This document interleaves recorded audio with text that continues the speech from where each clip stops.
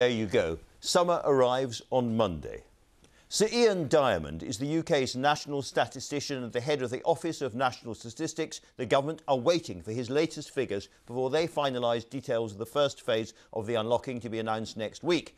He's running a massive study with up to 300,000 people to see just how far the virus has really spread in the UK, and I spoke to him just before we came on air. I asked him to begin with what he thinks the true number of people who have died because of COVID-19 in the UK is right now.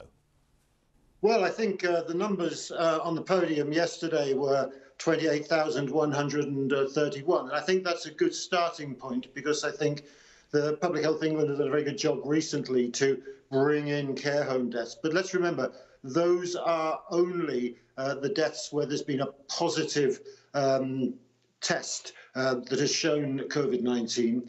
I think we need to add to that a number that we will find as we get death registrations where the medical practitioner, without a test, has placed COVID-19 on the death certificate. And I suggest that that will push us towards 30,000. But I think we also need to remember that at the moment we are seeing the highest number of deaths each week that we at the Office of National Statistics have recorded since weekly records started in 1993.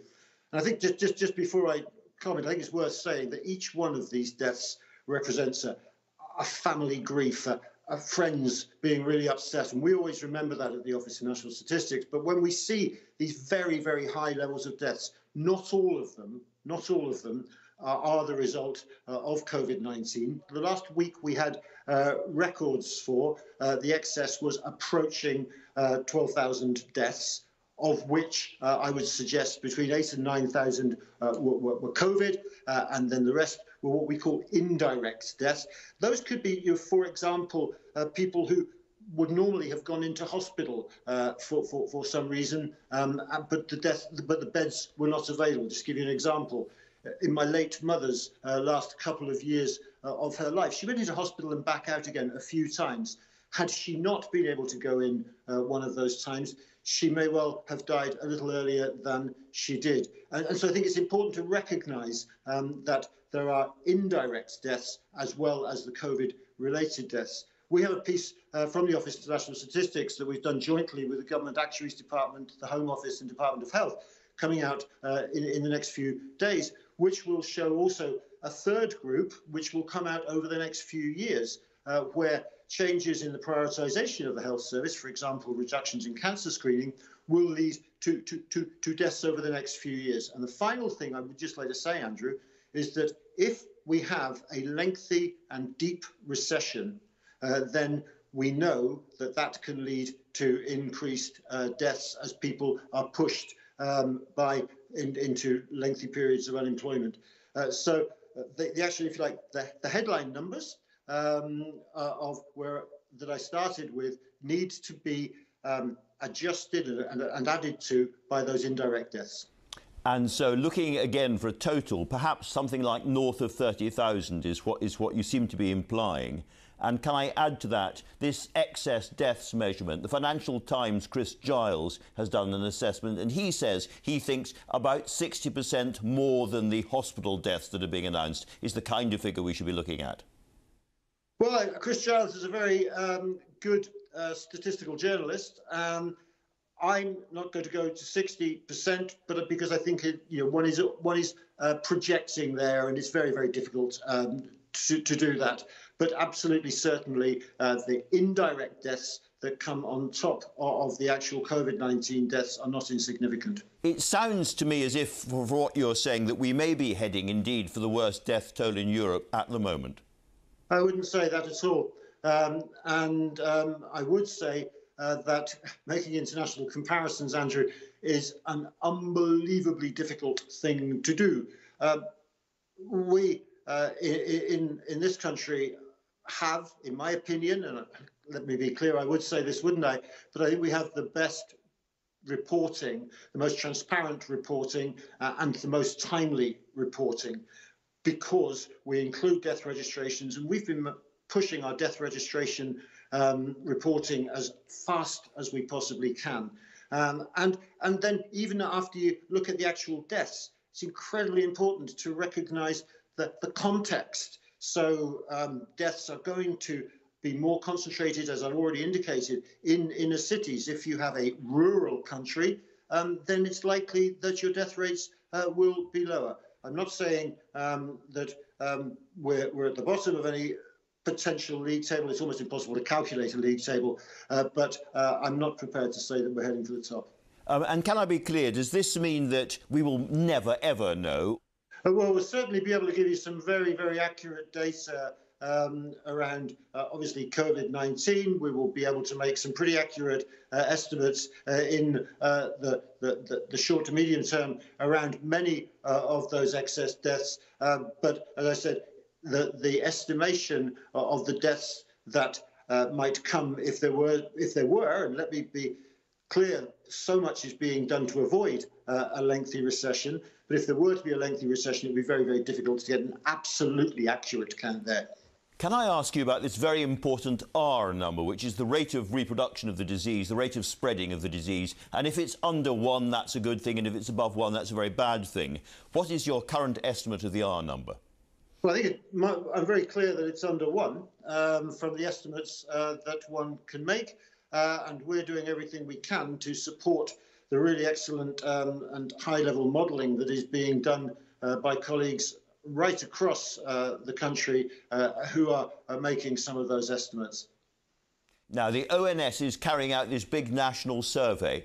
What do you think it's going to tell us? Well, we are through the initial peak. I'm really clear in my mind about that. What we now need to do over the next year or so, or until we have a vaccine or a really good treatment, what we now need to do is we need to monitor the course of the epidemic to understand the proportion of people at any time who are carrying the virus, and also the proportion of people who have antibodies against the virus. And that's why we have worked with colleagues at the University of Oxford, Wellcome Trust, to be able to design a really good national survey which will enable us to understand both those things. Does it give you any indication yet at all of how many people have had COVID-19 in Britain? It's too early, Andrew. I mean, I'd be delighted to come back in a few weeks' time and give you an authoritative answer to that. Yeah. These surveys like this typically take months to put into place. We've managed to put this in the field in 10 days. And we are just starting to get some initial results, but it's too early to be able to give you an estimate of R or indeed an estimate of prevalence. Now, you said the peak we've passed in the country. I don't know whether you've got any indication of when we passed the peak, but I wonder why you think care homes are still such a problem. Well, I think care homes, represent a real challenge, and of course, some of the reasons for that is we know that here are a group of people, often with comorbidities, often very old. So we have been working hard with our colleagues in Public Health England to design some studies properly to look at that, and I'm hoping that we'll be going into the field in the next very short while with that.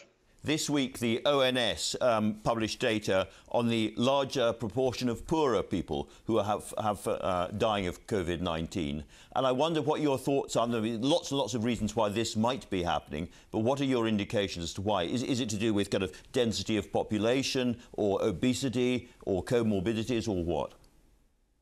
Well, I'd certainly say it's likely to do with density of population. It is likely also to be with comorbidities. Also, people in poorer areas are probably going to be in jobs which make them less likely to be able to work from home, so they may be more exposed. And of course, we always know that inner cities are the most risky places. So, but I have to say, having said that, these numbers are stark.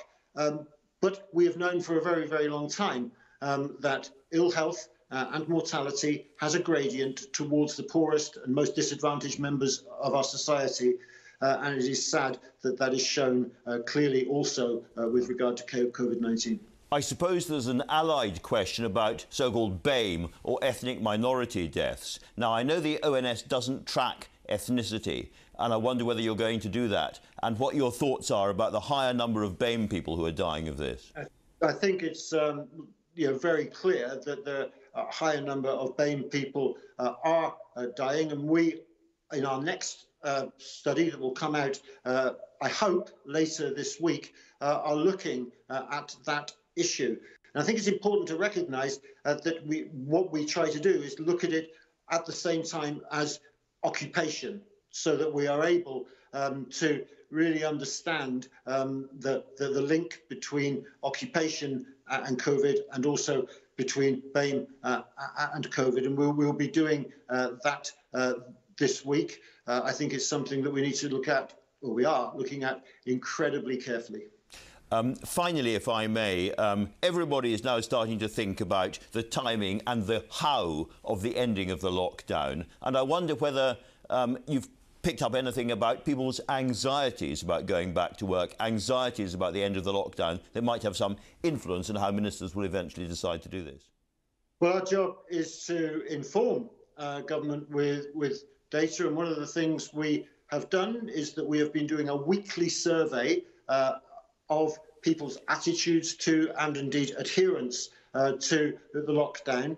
And the results show, yes, people, very large numbers of people, over 80%, are reporting that they are concerned still, that they are worried about not being able to make plans, and that they are worried about the future. On the other hand, we're seeing a reduction in them being concerned about things like being able to get staples and being able to get food and other goods. And we are finding those people who are homeschooling are feeling able to do that. So we are informing government both that the adherence to the lockdown, I think it has been very successful, has been very, very good. And we're giving all the information we can about what people are feeling about that lockdown. At the end of the day, ministers have a very difficult decision to make. They do. Thank you very much indeed for talking to us, Sir Ian. Much appreciated and absolutely fascinating. Thanks.